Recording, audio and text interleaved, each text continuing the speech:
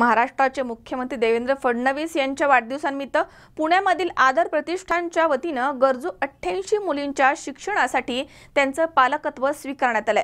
प्रतिष्ठानचे संस्थापक अध्यक्ष राहुल माने यांनी मुलींच्या शैक्षणिक फीचे धनादेश संबंधित शाळेच्या शिक्षकांकडे सुपूर्द केलेत। महाराष्ट्राचे मुख्यमंत्री देवेंद्र फडणवीस यांच्या वाढदिवसाच्या निमित्ताने पुण्यामधील आदर प्रतिष्ठानच्या वतीने गरजू अशा 88 मुलींच्या शिक्षणासाठी त्यांचे पालकत्व घेण्यात आले। गेल्या 15 वर्षापासून हा उपक्रम आदर प्रतिष्ठान नित्यनियमाने करत आहे। शिक्षणापासून वंचित राहावे लागलेल्या अनेक मुलींच्या शिक्षणाची जबाबदारी त्यांनी या आधी देखील यशस्वीपणे पार पाडली आहे। यावर्षी देखील अशा गरजू, अनाथ आणि गरिबीमध्ये आपले शिक्षण पूर्ण करण्याची इच्छा असलेल्या 88 मुलींच्या शिक्षणाची जबाबदारी आदर प्रतिष्ठानने घेतली आहे।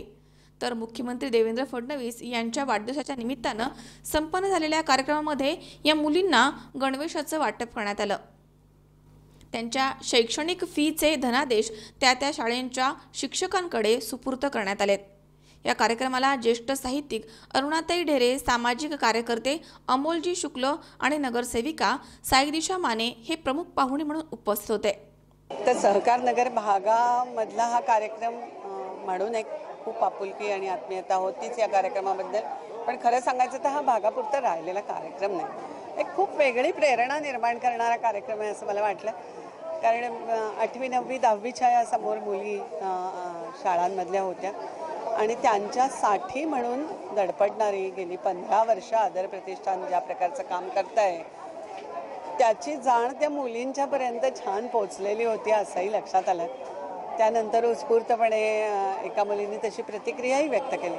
तर बरं अशासाठी वाटलं की अतिशय गुणी असतात मुली, धडपडणाऱ्या असतात, पण शाळा सोडावी लागणं आणि पुन्हा एकदा त्या सगळ्या विकासापासून वंचित होणं हे मुलींच्या मध्ये प्रमाण खूप आहे।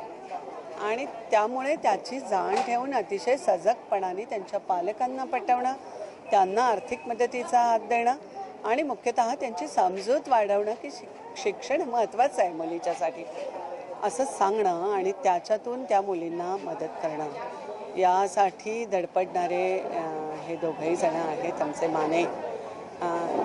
त्यांच्या मदतीला इतरही अनेक प्रतिष्ठानांचे हात असतील, माणसांचे व्यक्तिगतरित्या हात असतील, पण या सगळ्यांनी मिळून एक फार चांगली गोष्ट केलेली आहे की जे ड्रॉपआउट्सच्या बद्दल खूप चिंता सतत व्यक्त केली जाते मुलींच्या, तर त्याचं प्रमाण घटवणं आणि त्या मुलींना फार चांगल्या रीतीने शिक्षणाच्या प्रवाहात आणणं मोठी गोष्ट आहे। नुसतं शिक्षणाच्या प्रवाहात नाही, त्यांनी त्या तऱ्हेच्या प्रवाहात राहून मोठी स्वप्न बघणं आणि ती पूर्ण करणं, यासाठीची जी धडपड चाललेली आहे ना, त्यासाठीची एक फार छान प्रेरणा या कार्यक्रमातून मिळाली असं मला वाटतं। माननीय मुख्यमंत्री महोदय देवेंद्रजी फडणवीस साहेबांच्या वाढदिवसानिमित्ताचं औचित्य साधून हा कार्यक्रम घ्यायचा म्हणून राहुलजींनी ठरवलं।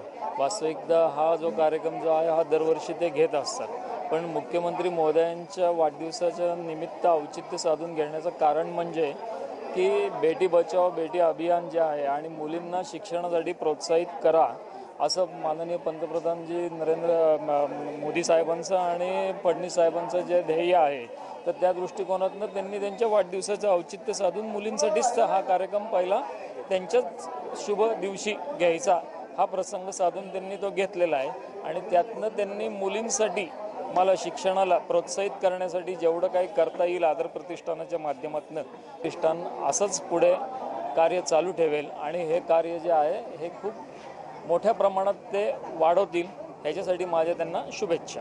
15व्या वर्षी आम्ही गरीब, वंचित, अनाथ किंवा पालकांनी मुलगी शहाणी झाली म्हणून शाळा सोडवून धुणं भांड्याच्या कामात घेतलं आहे किंवा तिचं एवढ्या कोवळ्या वयात लग्न लावतायत, अशा विविध 88-89 मुली यंदाच्या वर्षी आम्ही त्यांचं पालकत्व घेऊ शकलो, त्यांना पुन्हा शाळेत आणू शकलो आणि आज हा आपल्या महाराष्ट्राचे कर्तव्यदक्ष मुख्यमंत्री देवेंद्रजी फडणवीस यांच्या वाढदिवसाचं औचित्य साधून हा एक संगम, एक पारिवारिक कार्यक्रम इथे संपन्न झालेला आहे।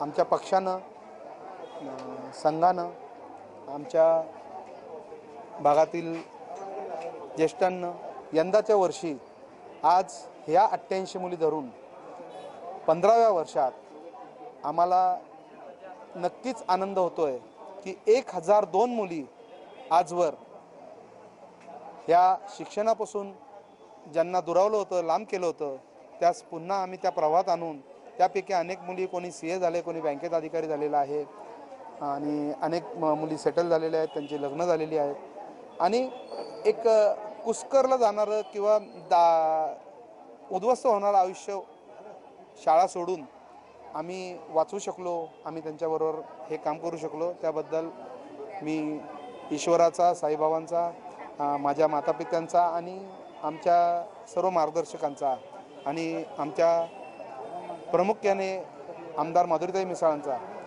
की ज्यांचा या चांगल्या कार्यात आम्हाला नेहमीच उत्साहपूर्वक असं सर्व तऱ्हेने मदत असते, या सर्वांचा मी आभारी आहे. आमचं हे 15वं वर्ष आहे जिथे आम्ही वंचित मुलींना परत शिक्षणात घेऊन येतो. इथे गणवेश वाटप आणि धनादेशचा वाटप झालेला आहे. आज हा कार्यक्रम घेण्याचं कारण एवढंच की आमचे माननीय मुख्यमंत्री त्यांचा वाढदिवस आहे उद्या, तर आजच आम्ही हा कार्यक्रम घेतला आहे. स्त्रीला नेहमी घरातली कामं आणि तिच्यावरती जबाबदारी, असं त्यांना वाटायचं की जेवण बनवणं ही काही जबाबदारी नसते, घर बघणं ही काही जबाबदारी नसते, पण ही सर्वात मोठी जबाबदारी आहे. हे आजपर्यंत कोणाला कळलं आहे का? कळून पण न कळल्यागत करतात.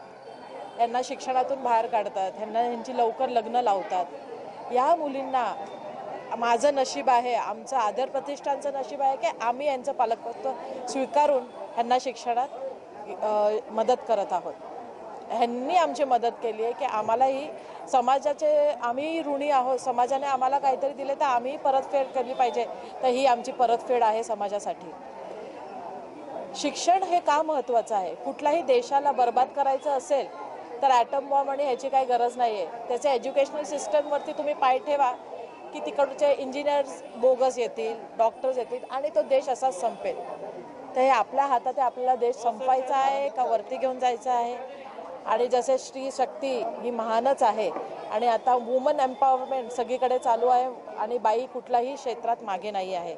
इथे सर्व ज्या पोरी आहेत फार टॅलेंटेड आहेत, फार हुशार आहेत. माझी एकच विनंती आहे सगळ्या पालकांना की आम्ही इथे आहोत मदत करायसाठी, तुमची मदत करायसाठी, मुलींची मदत करायसाठी.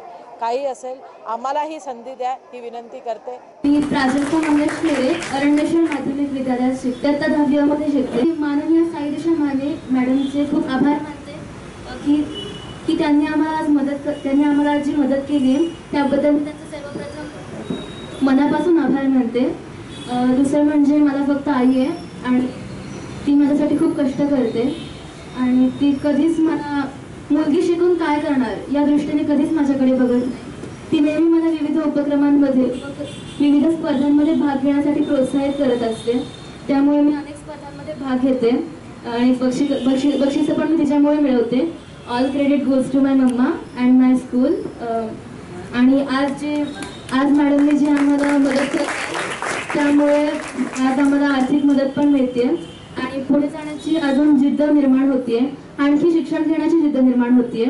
आणि यामुळे माझ्या मनामध्ये एक जिद्द नक्कीच निर्माण झाली आहे की मी भविष्यात इतकं शिक्षण घेईन, इतकं मोठं व्यक्तिमत्व होईल की त्यावेळी माझ्यासारख्या गरजू विद्यार्थ्यांना मी स्वतः मदत करेन. माननीय साईदिशा माने आणि या प्रतिष्ठानचे खूप खूप आभार, खूप मनापासून आभार. अमोल उदमलेसह हर्षल कोठावदे, C24 तास, पुणे.